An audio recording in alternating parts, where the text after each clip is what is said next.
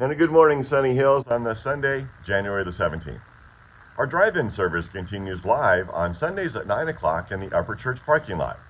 And something new, starting the first week of February, we will be having a group of Sunny Hills singers singing for us at this service, live and in person. So please come join us. That starts on Sunday, February 7th. Wednesday night's Bible study with Randy is on Zoom at 6 o'clock, and the youth group Bible study is on Zoom Thursday at 6 o'clock. Hey, do you want to learn to paint a masterpiece right in your own home? Well, I'm glad you asked, because we're having a Zoom paint night on Thursday, the 11th of February at 6 p.m. Now, this is for kindergartners through college age, and Madi will be providing the supply kit. All you need to do is pick up the kit at the church office starting on Monday, February 1st. Now, here's the disclaimer. Madi is not responsible for cleanups or for any paint fights. You do understand, I'm sure, with the COVID and all. All right.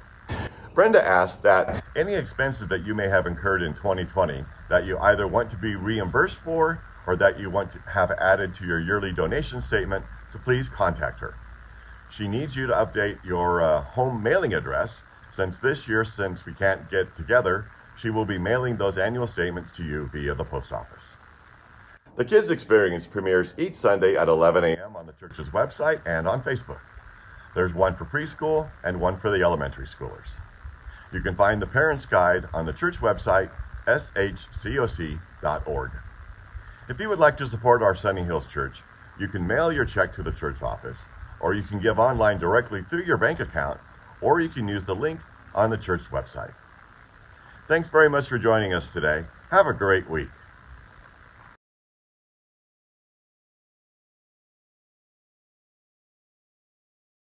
The steadfast love of the Lord never ceases.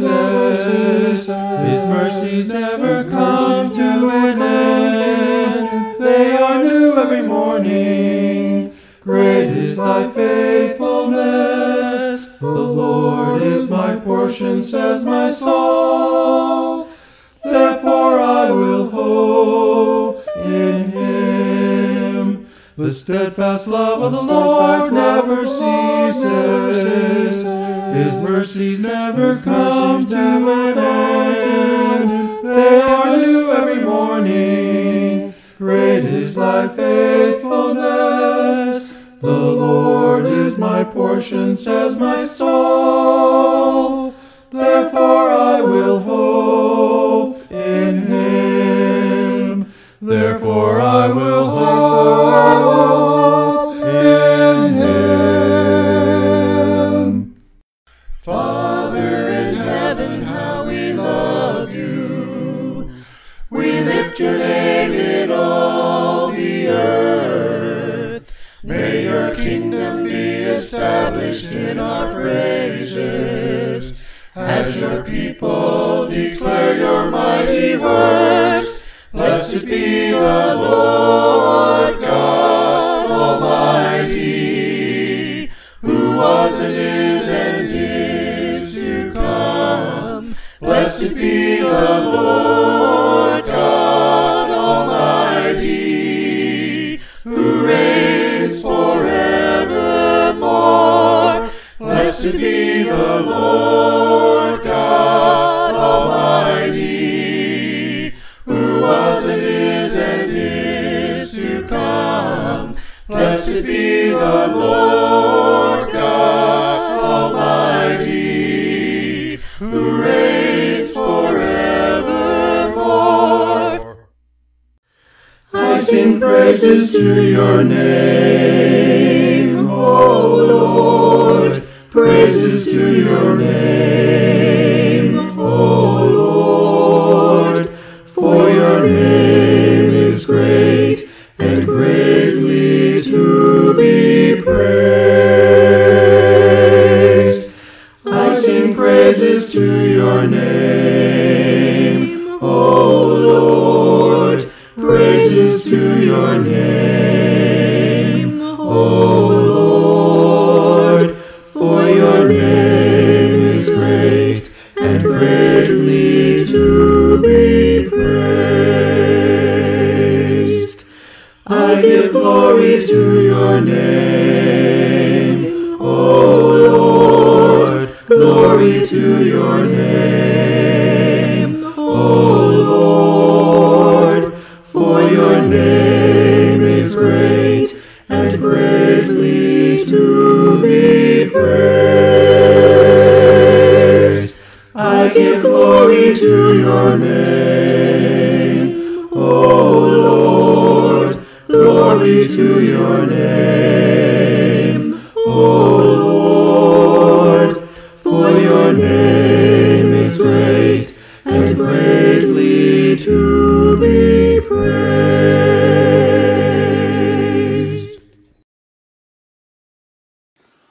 Well, good morning, church family. You probably have all heard the saying, you are what you eat. You know, it's a proverbial saying that, well, the notion is that to be fit and healthy, you need to eat good food. It also suggests that if you eat poorly, then your health may suffer. The origin of this phrase comes from a French lawyer who in 1826 wrote, "Tell me what you eat, and I will tell you what you are." Then in a German essay around 1863 or 1864, a gentleman wrote, "Man is what he eats." Now both of these sayings, and they're stating is that the food one eats has a bearing on one's state of mind and health. These phrases didn't migrate into other languages until decades later. The phrase, "you are what you eat," emerged in English in the 1930s when the American nutritionist Victor Lindlar, who was a strong believer in the idea that food controls health, developed the catabolic diet. The phrase wasn't much used in the years that followed, but regained popularity in the 1960s when the hippie generation adopted the phrase as a slogan for healthy eating. Now, why do I bring this up? I believe this concept is also true for our spiritual health. We need to be wary of what we allow into our minds and hearts. If we willingly allow negative images, thoughts, actions into our lives, it will eat away at our souls and impact how we live and how we relate to others. I believe this is what Paul was conveying in his letter to the Philippians. If we look in chapter 4, verses 4 through 8, it says, "Rejoice in the Lord always. I will say it again, rejoice. Let your gentleness be evident to all. The Lord is near. Do not be anxious about anything, but in everything, by prayer and petition, with thanksgiving, present your requests to God. And the peace of God, which transcends all understanding, will guard your hearts and your minds in Christ Jesus. Finally, brothers, whatever is true, whatever is noble, whatever is right, whatever is pure, whatever is lovely, whatever is admirable, if anything is excellent and praiseworthy, think about such things." As we partake of the bread and cup, let us clear our minds of the worldly things and focus our thoughts on God and his love for us and the sacrifice that Jesus made for us. For we do this in remembrance of him. Let's pray. Lord, we thank you for your love. Lord, we thank you for your grace. We thank you for your mercy. We thank you for sending your son Jesus to this earth to die for our sins. But we thank you most of all, Lord, that he was raised from the dead so that he can be our living Savior. And all we have to do is accept that gift that you have given to us. Lord, help us to keep good things in our minds, as it says in Philippians, Lord, and to be able to clear the bad things and be able to focus on you and your righteousness. Lord, I pray you be with us, and we thank you again. Thank you again, Lord. I pray this in your Son, Jesus' name. Amen.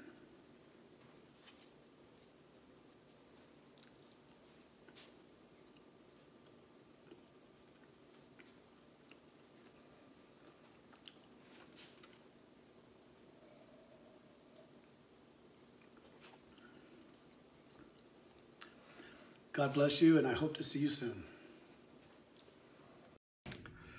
Good morning, Sunny Hills Church. Happy Sunday.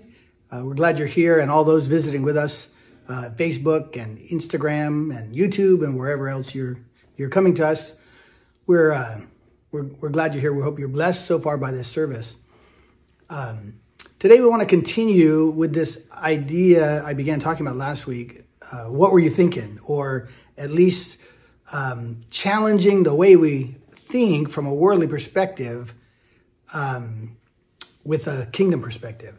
And so last week we looked at the worldly perspective that suggests that we can just change it all by our willpower. We can just get it done. And if we just decide to do it, we can. And when we saw in the Bible that really transformation comes by the renewing of the mind. It comes because we're filled with the Holy Spirit, because the Word of God is in us and Jesus is in us, and we see Jesus and we know Him and we're becoming like Him. And this is where transformation comes from. And a text I didn't quote, but it came to my mind, was in Galatians 2, where Paul says, I am crucified with Christ and yet I live. But not I, Christ lives in me. And the life that I now live in the flesh, I live by the faith of the Son of God who loved me and gave Himself for me. This is how we are transformed. This is how we become different. So different way of thinking, a different perspective about where transformation comes from. It comes from the Lord. So today we're thinking about the kingdom perspective as we participate in maybe public discourse, as we cooperate with one another in this particular setting in America, in our particular culture, and sort of the things that are going on right now. A great theologian, one of the greatest theologians of the last century, Karl Barth, is credited with the idea that a preacher should preach always with the Bible in one hand and a newspaper in the other. Of course, I don't get the newspaper. I read my news online and watch it on TV, and I get my news sources that way. And as I think about the wisdom of that, it probably was very wise in his day, maybe still today, but how difficult it is preaching with a newspaper in the other hand. Because the question that comes to my mind immediately is, which newspaper? Like, which source? Which website?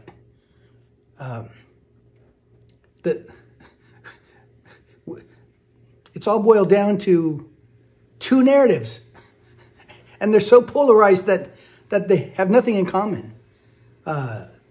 Something like, either you believe that Satan has been in the White House and has done the most damage of any person ever in history, or not. You believe that some kind of a savior has been in the White House who's done more for America than anybody in history. And that I may be hyperbolizing a little bit, maybe pushing it further to the polls, but for some people, I don't think so.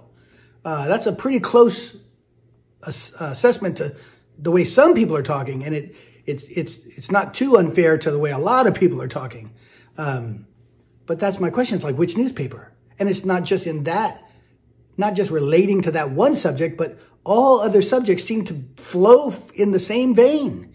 And so these approaches are just two completely different, like, mindsets. And it's in our churches. I have friends who are preachers in the Churches of Christ, and I see them online. They've both the men I'm thinking of right now have done many lectures at Pepperdine at the lectures, and I've been to their classes, and they're spiritual men. They love Jesus. They know the Bible, and so they have a lot to say on places like Facebook. But if you read one of them, all of the narratives coming forth seem to fit the one side of the worldview. One worldview, one narrative. And then you read the other preacher, and it just all fits the other narrative altogether, just completely different narrative. And both of them are speaking to people about where a Christian ought to be, and where God is, and what God is doing, and how we ought to participate in the world, and we ought to be thinking of these things that they're saying, and they are on completely opposite ends of these polarized debates, and it's troubling. I just posted this morning, I just wanted to post a quote I saw from Barack Obama that said something about free speech. That his point was the corrective to wrong speech or bad speech or whatever. The corrective is more speech, not repressed speech. That free speech is really a good thing. And so I posted that, but it just became a lot of words, people fighting about how they feel about the president. And so I just deleted that. I didn't want all that free speech. So I guess maybe I don't like free speech as much as I thought I did, but I do like it. I just don't always want it on my page. and the same thing over and over. They can debate that somewhere else. But anyway, it's that close. And it's not just in those preachers. It's in members. I have lots of friends who are Christians on Facebook, and I have a Bible study with like 7,000 members. We don't allow political debate there, and if it starts to get political, we just exit out. No more of that, because we're just trying to discuss the Bible there. And but a lot of Christians, and I see it's in Christians, and completely polarized. People I love, people I think are intelligent, and they love Jesus, and they have completely different views. And I know it's in families. I know that families, even like my own, families that have completely different views about what's going on. And in all these streams of things, not just presidential things, but everything related to that, related to COVID, related to everything, just seems to fall into two camps. And it's just so divided, it's horrible. And we have to, Christians need to have a place. We need to know our place in all of that. And there was one preacher in the Church of Christ who I really appreciate, because I find him trying to speak a kingdom perspective into the divisiveness. You know Brian Fatosic, Tracy Himes's husband.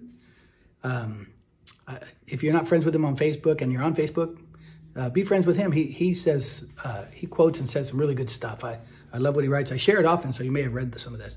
But in one of his quotes, he said, "In the vast majority of cases, I don't think Christians should consider people with different political views their enemy."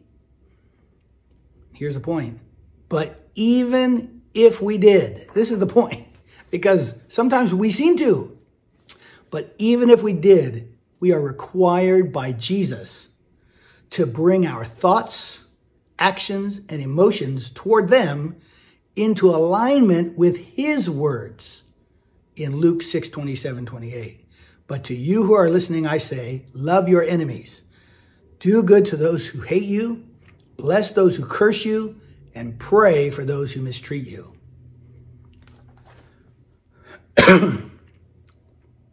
That's kingdom perspective. That's healing.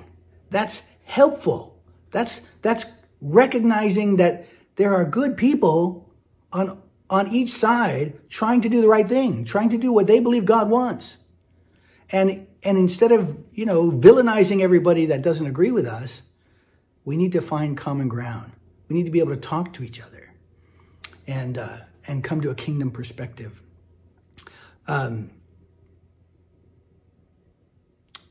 So it's important to know what God is wanting from the church.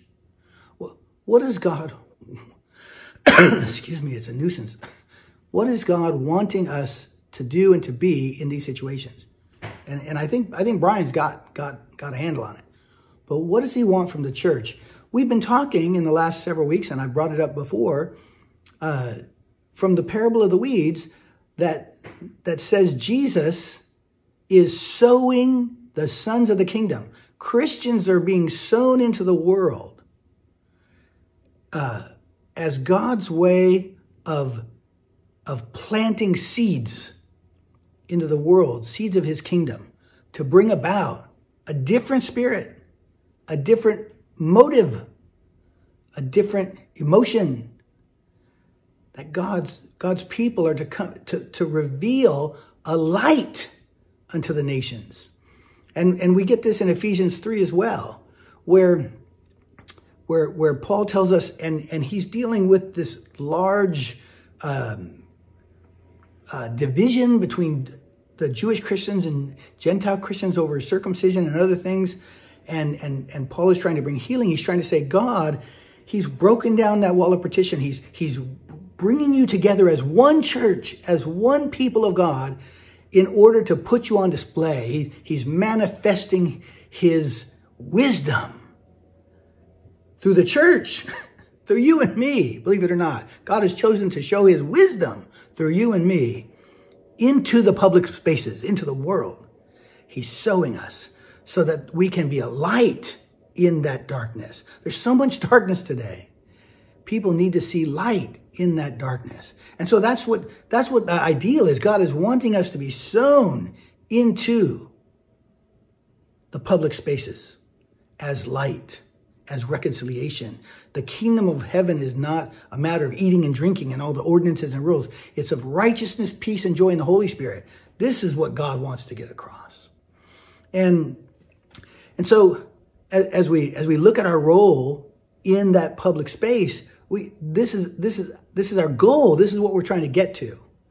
And we have to understand that even though there are ideas, there's ideologies, there's godly things that I see on each side of these polar opposites, where people are like, I'm doing this for God, and this is what God wants of us. There's ideals that they have that are worthy. And these are good people that I love. I think they're intelligent and they want what God wants.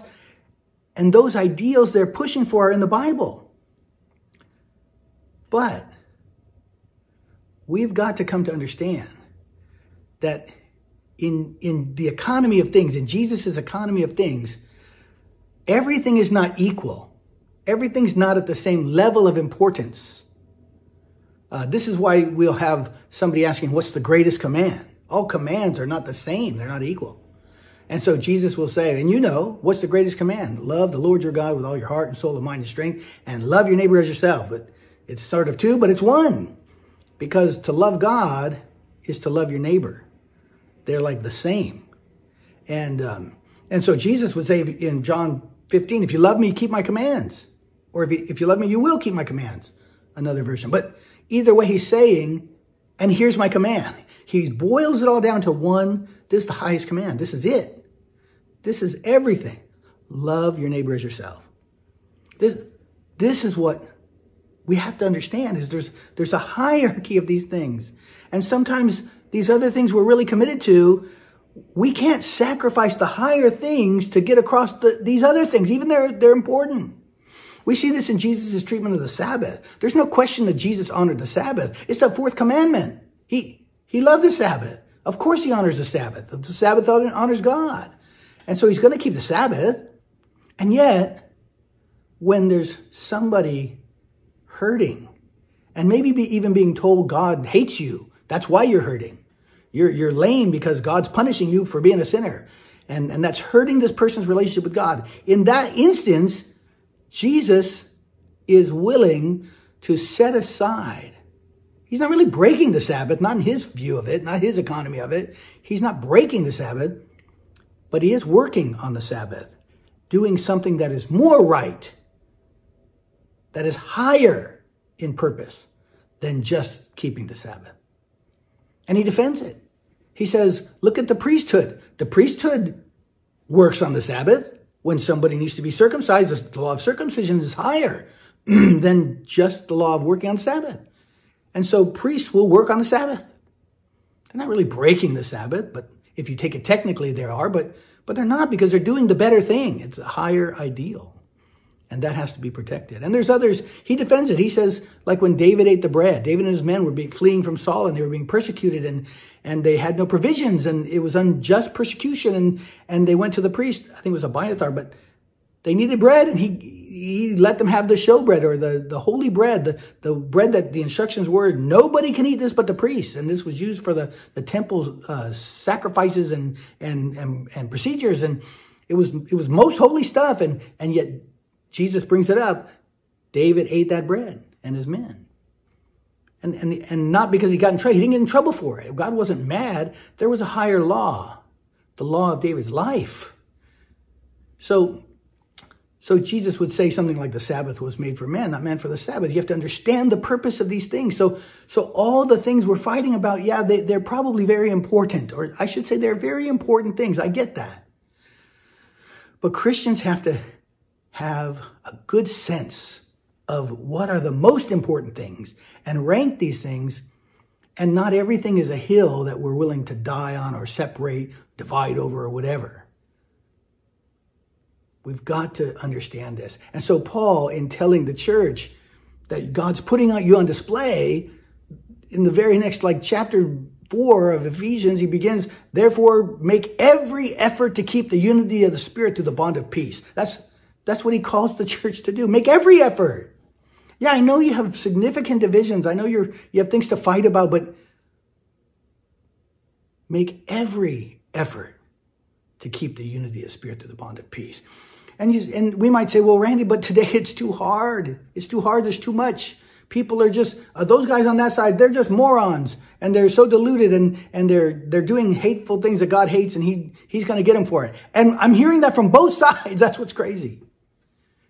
Both sides think that. But this is not the most difficult time for churches. This is not the most difficult time of division that churches have to face in history. There's all kinds of examples of times when churches were in very difficult circumstances and were very divided. I just want to throw out one. It was a couple of hundred years after the time of Christ and the early church, in 250 Anno Domini, or Common Era, depending on how you rank, how you describe those years. But it was the reign of Decius, and Emperor Decius, and he had decided everybody should worship him. And they needed to have proof, a legal document called a libellus. The plural is libelli. And they had to have this legal document. And it was a document that it's like a driver's license. It had all your identifying information, son of whom, from the town of, red spot over the eye. I think it's right there. Maybe glasses. I don't know if they had glasses, but there you go. And it was signed your name, and it had to have a witness, a government official, and it would say that you have participated in this action of worshiping the emperor. And you had to have that. You had to have that libellus in order to be part of the community, to participate in the buying and selling and all of that. And in fact, if you didn't have it, there were a variety of consequences you could face. You could be fined, you could be beaten, you could be imprisoned, and you could be killed. And many were. There wasn't like a one rule. It was up to the local governors to work all this out. But just imagine what it was like in the church. Imagine the church's experience. There were basically 5, I think, different experiences with that edict. Some of the Christians just fled. They just split. They went to the, rural areas. They got away from the towns and villages or cities where there might be any government officials checking on this stuff. And they just fled. And that's what they did to get away from it. Others were called confessors. They went ahead and said, I can't do that. I serve Jesus, and I'm not going to worship the emperor. And so they some of them didn't suffer any consequences, but some did. Some fines, some imprisonment, some beatings, and some were martyred. So some of the confessors were martyred. You got those who fled, you got confessors, and you got some confessors who were martyred, killed for believing and not worshiping the emperor. And then a fourth experience were those who actually, they wouldn't go through the worship and get the libellus that way. They purchased a forged one. They purchased it just so they could have it and still do business, everything. And I guess they figured they were getting away with, not actually violating their honor to Jesus, but then they also had proof that they, to the city that they were okay. They did the worship, but they didn't. So that was them. And then there were the Christians who actually just went to the government office and went through the process, did the worship, got the libellus. In one account, a governor said there were so many Christians who came to him in a day, he had to tell many of them to come back the next day. He couldn't do that many. And of those martyred, I should mention, there were a lot of actually well-known names of bishops, well-known bishops, and also the article I read, Origen, the theologian Origen, died in that persecution. So those who were martyred, there were some significant people who died for not worshiping the emperor. But there were those who just flooded the governor's office and got that libellus. So here's what I want you to think about. That persecution only lasted about 3 years. When Decius was gone, everything went sort of back to normal for a while, and people would come back from the rural areas, and some people would be let out of prison. And so here's everybody back to church, and they're all hanging out together in their meetings. And think about what it would have been like. Some of the families there, all their families are there. The ones who fled, their families are there. The ones who went and got the libellus, their families are there. The guys who purchased one fraudulently, their families are there. The confessors, their families might be there, but some of them are probably bearing scars. Maybe they're financially strapped because they had to pay huge fines. But there's also the martyrs' families where dad is gone, or maybe the older brother, maybe some children or grandparents, or there's the families that were who lost loved ones over it. And here they are, they're all one church. Think about that. Think about how hard it would have been to work through that. And so that's just one of many examples of how the church has been in a situation where it had to decide how to cooperate with kingdom priorities, how to make the most important things the most important things. Somebody would say how to major in the majors and not major in the minors. And so we need to know, okay, then what do we do? How do we do this? How do I approach this? Do I get an example in the Bible? And the answer is yes. Paul actually wants to tell us, he shows us actually, how to be sown into the world the way Jesus was sown into the world. And so I want to read from Philippians chapter 2. Your attitude should be the same as that of Christ Jesus, who being in very nature God, did not consider equality with God something to be grasped, but made himself nothing. And those are the words, but made himself nothing. 5 words. 5 words that I just want to stick in your mind. Made himself nothing. Nothing. This is how God planted his son into the world to bring about his kingdom. That it was done by Jesus making himself nothing. That's where it has to begin. Making himself nothing. But made himself nothing, taking the very nature of a servant, being made in human likeness, being found in appearance as a man, he humbled himself and became obedient to death, even death on the cross. This is the pathway for Jesus. This is his flight itinerary, coming from heaven into the earth. His destination is made himself nothing to come among us and to try to lead us to God. And it's not going to work with everybody, but for those it works for, he made himself nothing to try to reach us. And Paul, you might have noticed this before, but Paul follows Jesus in this way. Look at, here's 3 passages where Paul shows us how we can operate in the world. To the very divided Corinthian church, he says, for I am the least, this is 1 Corinthians 15:9, for I am the least of the apostles and do not even deserve to be called an apostle because I persecuted the church of God. But by the grace of God, I am what I am, and his grace to me was not without effect, no, I worked harder than all of them.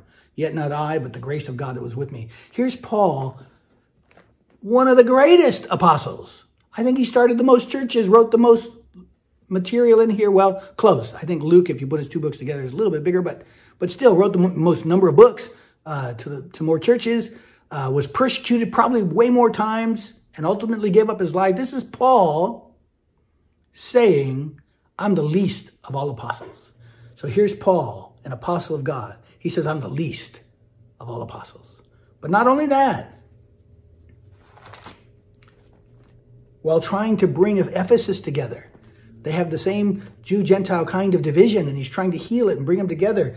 And in chapter 3, he says, in verse 7, I became a servant of this gospel by the gift of God's grace given to me through the working of his power. Although I am less than the least of all God's people. Here's Paul. He's not only the least of all the apostles, but he's less than the least of all God's people. He became nothing. And not just that. You may know another passage like this. In 1 Timothy chapter 1, Paul says,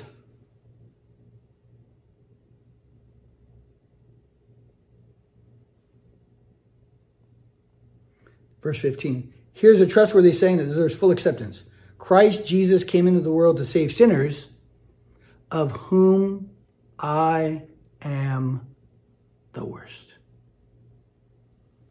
Least of all apostles, least of all God's people, least of all sinners. Paul became nothing. He made himself nothing to try to reach the people in the world and in the church that were so divided, so broken. He became nothing.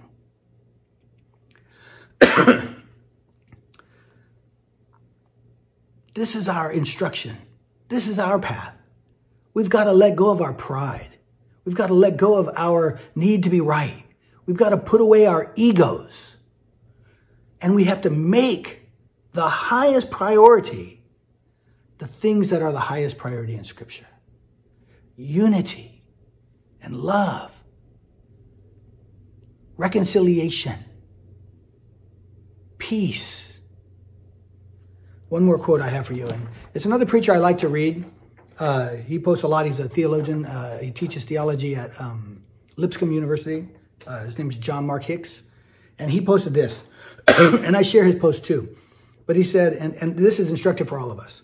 He said, I ask my fellow believers, whether progressive or conservative, to repudiate violence, speak in measured tones and judicious ways, and seek mutual understanding in order to act in concert for the good of people living in this republic. More importantly, whether progressive or conservative disciples, I hope we are seeking as our single priority to embody the values of the kingdom of God in all of our actions and speech. If we seek first the kingdom of God, we're promised that what we need for life, irrespective of whether we live under an oppressive or a free government or a friendly government. And then he goes on and says, Jesus, as I understand him, calls us to seek peace, to make peace, and love our neighbors as we love ourselves. That is a noble but difficult calling. It calls for conviction and determination. Yet it is the calling of those who follow Jesus. To act otherwise is to choose someone or something above the lordship of Jesus. What are we thinking? I hope we're thinking about God's will for our lives, individually and corporately, that we be his seed of his kingdom, the seed of his kingdom sown into a world that's filled with fighting and divisiveness and slander and mocking and all of that. You've seen it all. And I pray that we will be instruments, his instruments of peace. Will you pray with me? Holy Father, forgive us for when we have not done this. Raise us up. Our country needs it more than ever to see a unifying force through your people, to see Jesus in us. I pray you'll bring that about and that we will humbly submit to that ideal. And I pray this in Jesus' name. Amen. God bless you. Have a great Sunday.